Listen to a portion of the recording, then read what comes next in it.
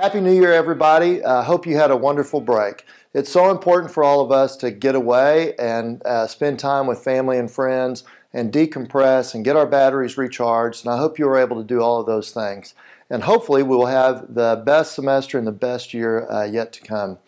Right before the holidays, we had a board meeting. It was a great meeting, but one of the things that was presented at the board meeting was one of our strategic plan initiatives that revolves around our language program. As you know, we want to become the first district in the state of Texas so that all graduates from Alamo Heights are proficient in a second language. So we have a committee of language teachers, and Dr. Dana Beshara led this group over a 2-year period. They did a lot of study. They even traveled to Connecticut to visit a school district there and came back with a wonderful plan and design for our district that would allow for our students to learn languages, whether they're in immersion or dual language or not. About 40% of our kids are in those programs, but 60% of our kids aren't, and we want to be able to have a robust program for them. I think the team did a beautiful job of designing a program that includes not only additional staff beginning at the elementary level, but also online kind of learning in languages with the Middlebury program. There's a lot that goes on with this. The price tag is really large. It's about $500,000 a year. And it's something that we can't afford right now. But we are hopeful that with the winning of the Supreme Court decision, which we hope to do this year, and with the legislative session coming in, that we might be able to get there eventually. So I told the committee early on that we didn't have the funding now to do it, but that we wanted to design the program so that when we did have the funds, we could implement that. And so hopefully you'll see that in the next couple of years be implemented in Alamo Heights. It should help all of our students.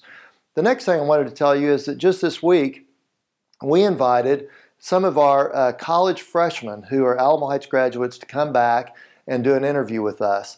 You may know that every year at the end of the year, our board and administrative team asks for our seniors, about every 13th kid in the graduating class, to do an exit interview with us and tell us what's going well, give us suggestions for how we can improve and that sort of thing. And from that group, we asked some kids to come back and tell us about their first year of college.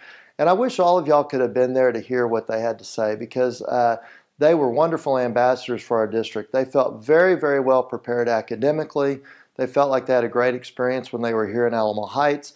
And they were from a diverse group of academic interests. We had rocketry, we had science, was a big interest, and music. And so it was neat to see the kids in those arenas.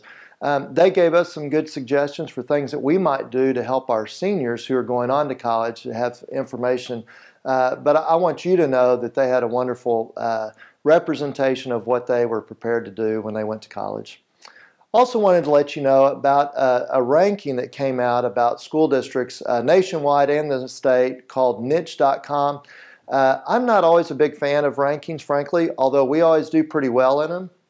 This one seemed to be a little bit more robust, but I want you to know our district was named as the top school district in the San Antonio metropolitan area. Our high school was named as the top high school. Our elementaries were both in the top 7. Our middle school, the junior school, was, I think, ranked 2nd. In fact, we were ranked as the 8th best high school in the state of Texas and the 10th best district in the state of Texas. Obviously, those are way too low for us. I think we're number 1. But I just wanted you to know those are really neat things. It's a testament, again, to the work that you do. Next, I want to remind you about the Trinity Prize. We have such great teachers in our district. I hope that you will nominate either yourself or a peer to be in the Trinity Prize program. That's very important to us, and we want to recognize our great teachers. The last thing I want to share with you is our community had a loss in the last week or so. Pat Patterson, who was a patron in our community, he was a grandparent in our district and a parent in our district, and he was in the Rotary Club in Alamo Heights, and we actually nominated him as a hero for public education in Texas, which he won several years ago. Pat worked with our Interact Club at the high school and was just a real champion for Alamo Heights ISD. He passed away. He was in his 90s, I believe, and his funeral is this week. And I just want to give a shout out to Mr. Patterson for being a wonderful advocate for this community. It's people like him that make this school district a special place. Thank you for everybody, for everything you do. Have a wonderful 2015, and I'll talk to you again in February. Thank you.